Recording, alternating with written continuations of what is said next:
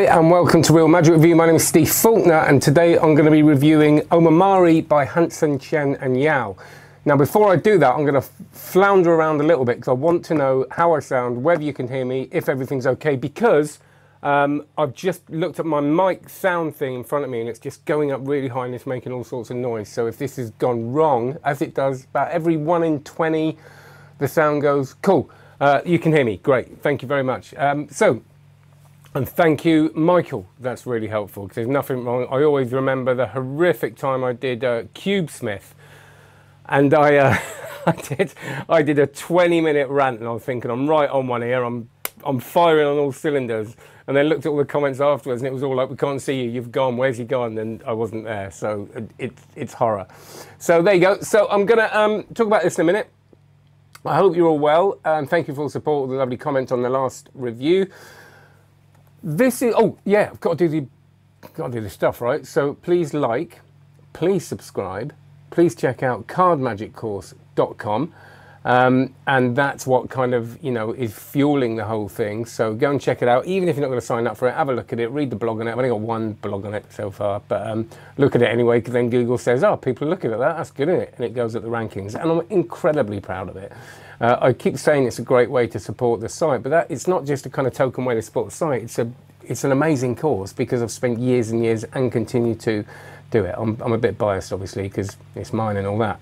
But have a look at it. That'd be lovely. And if you like this sort of thing, share this, tell your friends about it.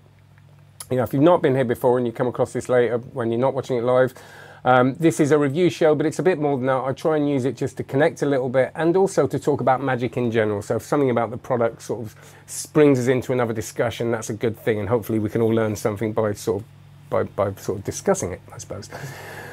So this is an interesting one because this is something that I didn't know anything about. I purposefully don't scour reviews. I don't really watch other reviews. I love David's reviews, and I love what's the other one? Taylor. God, Taylor's reviews. God, it's been one of them days. Tyler, isn't it? so like, if you're watching this, I'm so sorry. I do know it's a mental block. It's age. It's an age thing, really. Look at the grey in that. So I do, but I purposely don't watch them because what happens is subconsciously, if you watch, you start copying, getting ideas and stuff like that. And I watch them afterwards quite often.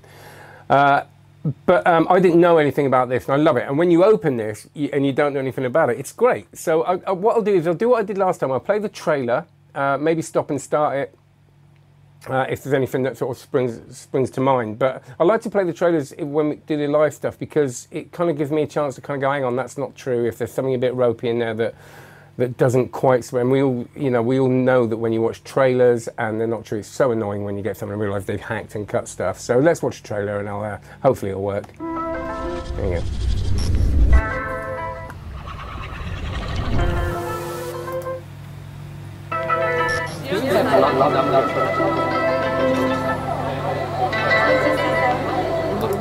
So if you, hang on, so I didn't know.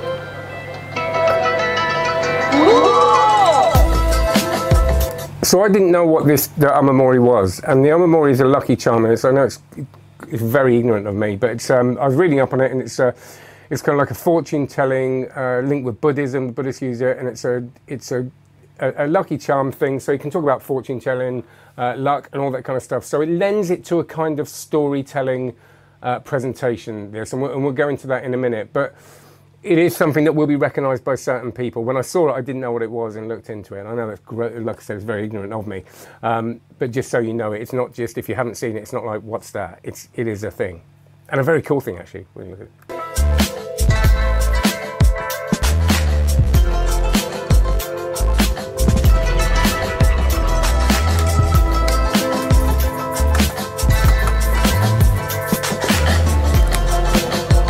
And if you want, you can stand on a roof and do it, very importantly, but be very, very careful. And I didn't say that, because if you stand on any roofs and do it and you fall off, I get in trouble. So can I just say categorically that I'm not telling you to stand on a roof and do this. And actually you have to get a spectator up there, which would be a terrible mess anyway. Don't stand on a roof and do it like he did. It's a bad idea.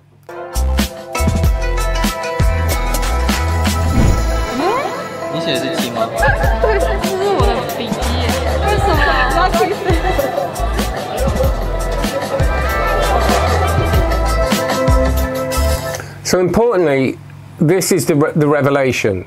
All right, and when you saw her standing with the thing on her finger, there's a presentation of this where it doesn't actually come off of that finger, which is really, really nice. So they're holding it, they give you a number or a picture of a symbol on it or something, and then you shine your phone on it and it arrives in there, and it's kind of within the wooden block. So it's got a kind of, dare I say it, very organic feel to it.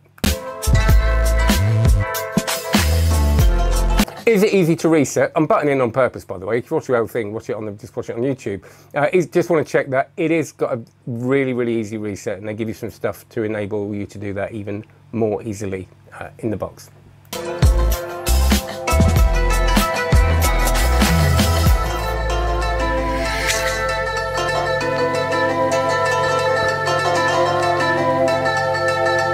Remind me in a minute, if I don't mention it, to talk about the fortune thing.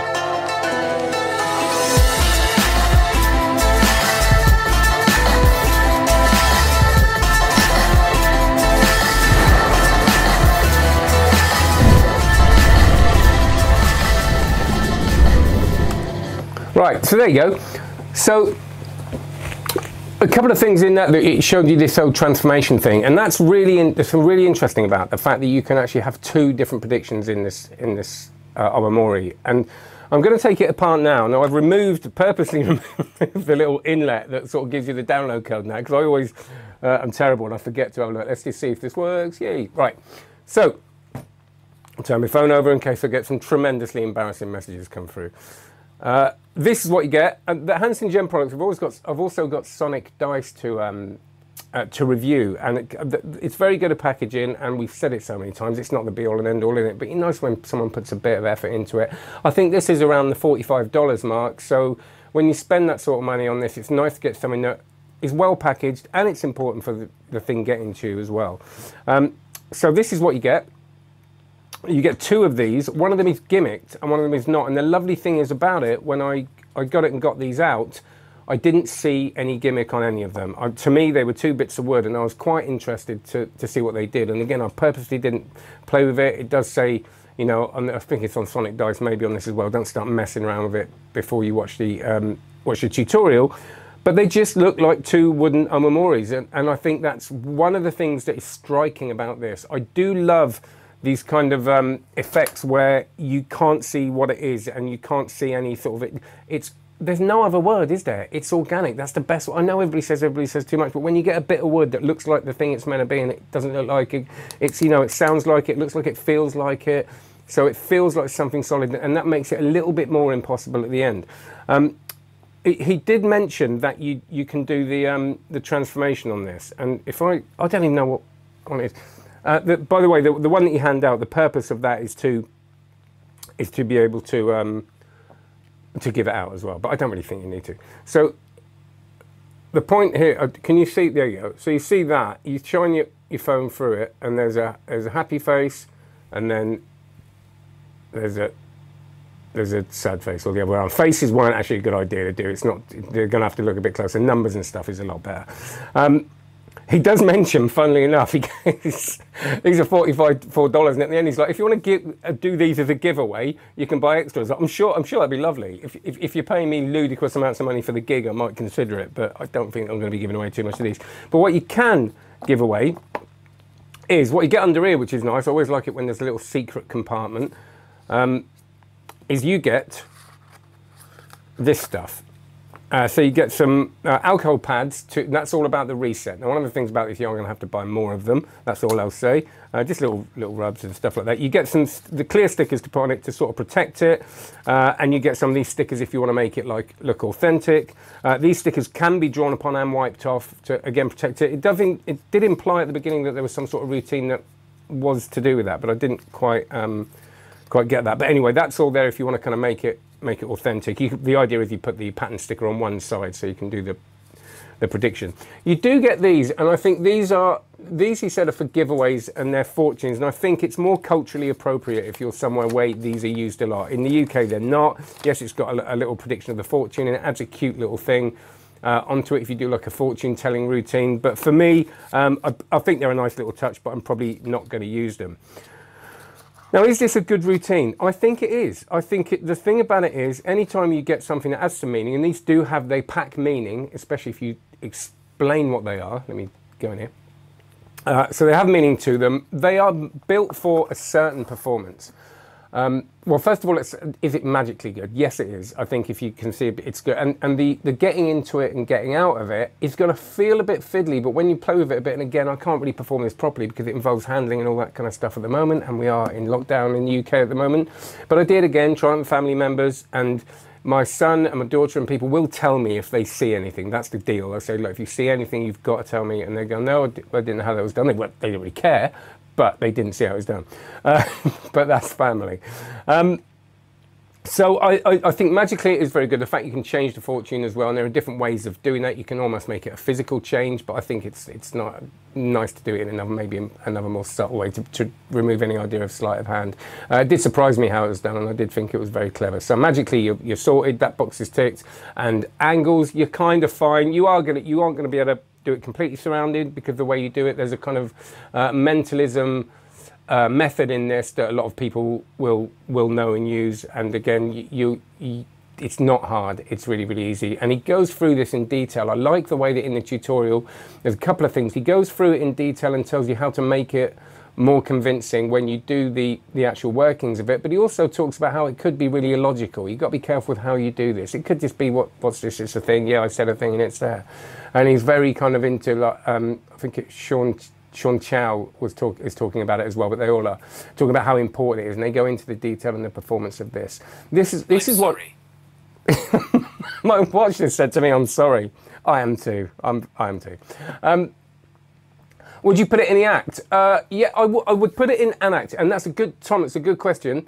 I think this is for certain types of act and performance. If you were to rock up kind of like a wide boy in a suit and go, "Here's me, Omamori here," yeah, have a number. There it is. Wee. You know, it's kind of like, you know, it's a Jeff McBride trick, and I don't think you'll mind me saying that. You know, is that one of the quotes is from Max Maven, and it's a me trick because I am very interested in Buddhism. I am very interested in the spiritual side of things, and I've actually got a show at the moment called The Magic of Now, which is looking at the more spiritual side of things and kind of how, you know, how we can be in the now and all that kind of stuff. So I'm not saying religious, I'm saying spiritual, two very, very different things, but you can use them for either, of course.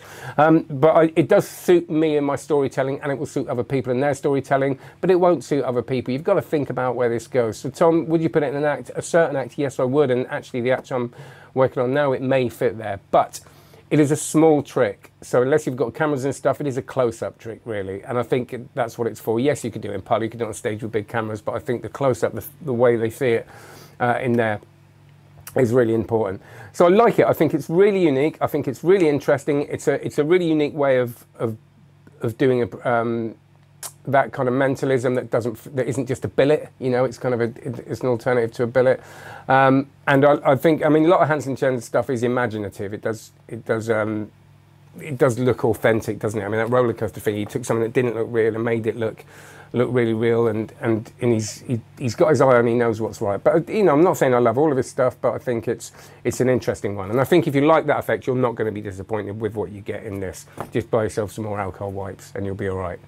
Right, if there's no questions, I'll crack on. Let's have a look. You've got another 10 seconds to ask me a question. I think that's everything. I don't think there's anything else we've got to think about, but do like, subscribe, check out cardmagiccourse.com, and have a great one. No more questions, so I'll see you later. Take care, everybody.